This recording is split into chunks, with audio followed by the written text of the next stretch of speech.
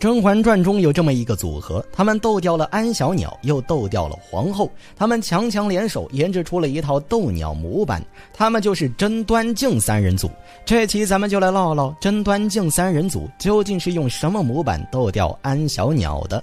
甄端敬三人组为了尽快团灭安琪拉组合，特意设计了一个精妙的斗鸟模板。这个模板不仅让皇后查不到任何漏洞，而且还精准地将安小鸟圈禁在延禧宫。这个模板的套路如下：端妃说，姐妹们，瞧我发现了什么。甄嬛说，不会吧，怎么会？敬妃说，真可恶，安小鸟必死无疑。第一次套用模板发生在安陵容小产后，当时小允子从安陵容的寝宫搜出了凝香珠，甄嬛从卫灵口中知道了这凝香珠的厉害，于是甄嬛和端妃以及敬妃来了场强强联手。首先端妃发起话题，问皇后她新得的这个香如何。皇后为了尽快打发这三个女人，直夸端妃，你这香真是香味细腻，清新静气呀。端妃瞧着皇后抓住了香料这个话题，趁热打铁说，谁有了这个香，谁就能留住皇上的心。同时端妃还透露，她这个香是从安小鸟那儿得来的。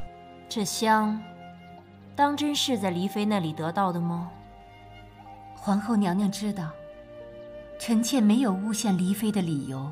由于端妃对外立的人设是清心寡欲，不问世事，所以皇后明知端妃直扑安小鸟，她也不好揭穿，只能一边斥责安小鸟的不是，一边护住安小鸟。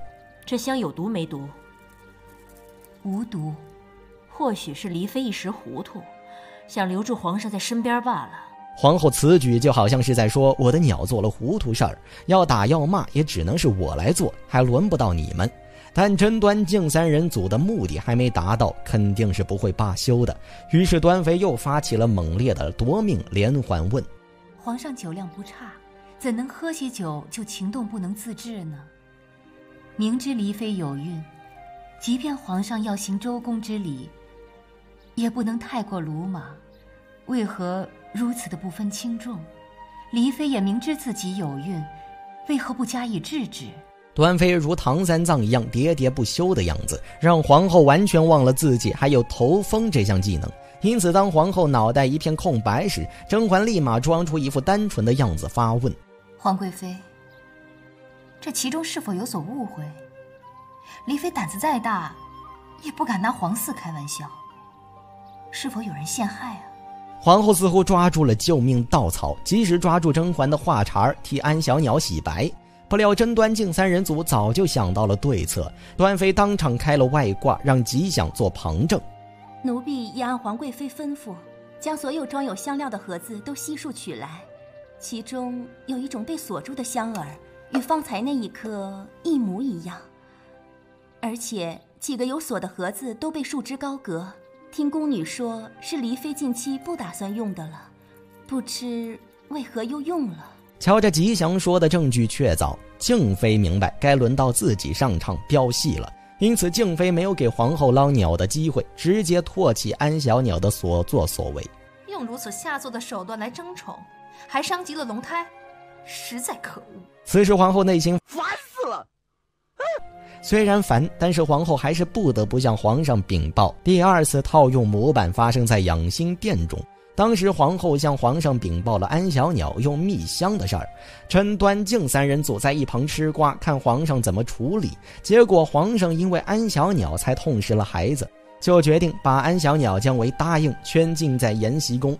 这个惩罚对甄端敬三人组来说不算惩罚，于是甄端敬三人组又开启了斗鸟模板。而这个模板的开头依旧是端妃发出新问题。当年熹贵妃身健体壮，即便是有年世兰的刁难，怎得跪了半个时辰就小产了？如今想来，不觉得蹊跷吗？4、5年前的舒痕胶在一场大火中仍能保存，皇上立马明白了端妃要说的无非是身体强壮也架不住有人暗害。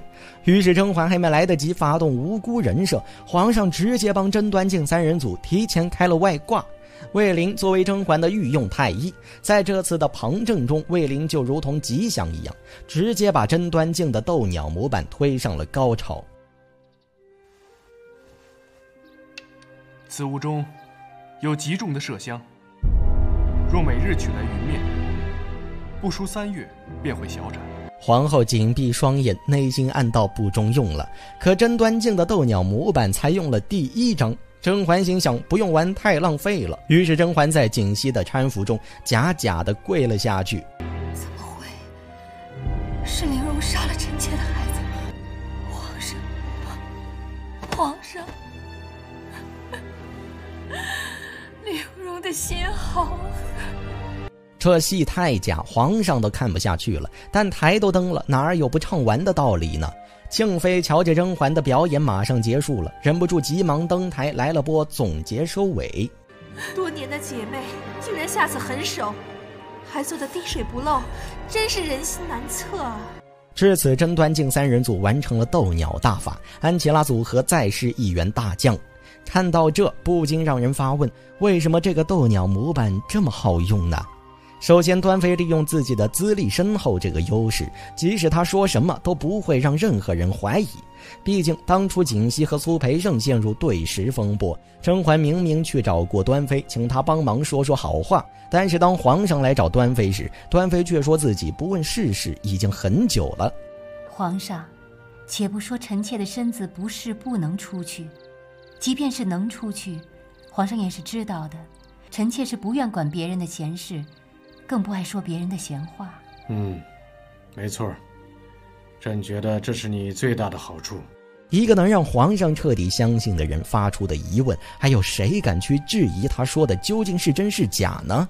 其次，甄嬛在皇上心中就是一个无辜小女孩，更何况甄嬛在这个模板中扮演的角色全程都是在替对方说好话。直到真相露出水面后，甄嬛还是一脸无辜，就算要说这个模板是她构建的，又无处可说。最后再由静妃做总结补刀，让对方逃无可逃。宫中人人都知道，静妃不仅是纪检委员会长，而且静妃永远活跃在吃瓜第一线，所以由静妃来补刀，别人也只会夸静妃这是心直口快。因此甄端敬3人组这个斗鸟模板毫无漏洞，皇后这个护鸟队长也只能干瞪眼了。常言道3个女人一台戏，甄端敬3人组这出戏可以说是活活把安小鸟给唱死了。